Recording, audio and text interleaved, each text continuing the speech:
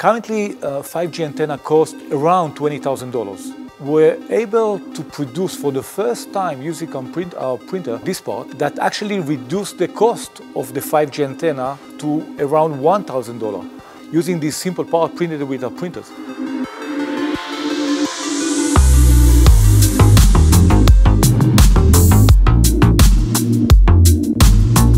I'm here at XJet, which is a company that's completely reimagining the potential of 3D printing.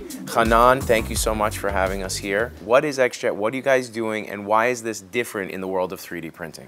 Welcome to XJet. We do 3D printers for metals and ceramics. And we decided to take these printers a big step forward into manufacturing, not only prototyping, but manufacturing of metal and ceramic parts. So most people are using 3D printing now. It's to make a prototype for a part or a scale model of a part that will then go into industrial manufacture. You want to actually print parts using a real 3D printer that then gets used as, whether it's an automotive component or, in the case of why we're here to talk to you, a 5G antenna. Exactly. So our customers, we have already a number of customers, key customers, are printing today with our printers ceramic parts for different industries, so dental parts, automotive parts, aerospace parts for jet engines. You have with you a 5G antenna that you've printed, so why don't you grab that? We spent 10 years in the lab in this area here, in this science park, around 25, 30 PhDs developing this technology. We developed a technology that can take actual ink and it's liquid, and inside the liquid we dispersed powders of metal on ceramics.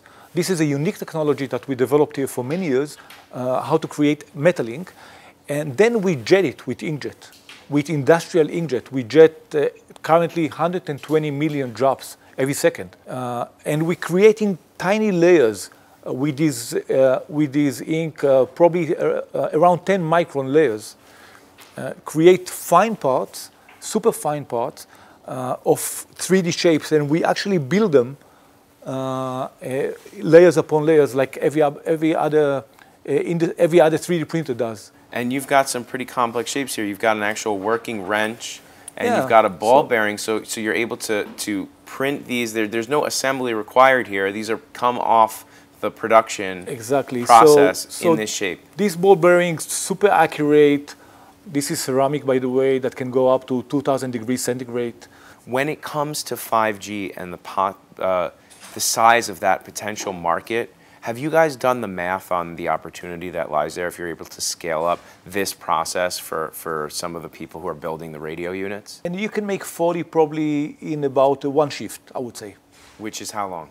I would say 12 hours, around that. So you could be cranking out 50 a day. 100 a day. I would say for one printer. Wow. So if you have a farm of this is what our customers are doing. They put a farm of printers, and then they can make the massive amount needed. Wow. Wow. Yeah. When we started, we didn't even imagine that 5G would be one of our applications or communication at all.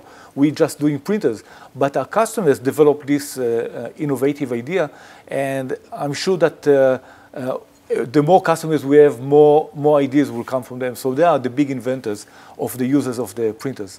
Very cool. Well, Hanan, thank you very much. It's XJet printing, 3D printing technology using a brand new proprietary form of printer. It uses injection to create this ceramic 5G antenna. And it can create metal components as well that can be used in automotive and many other industrial applications. Really cool company. Thank you so much. Thank you so much. Pleasure.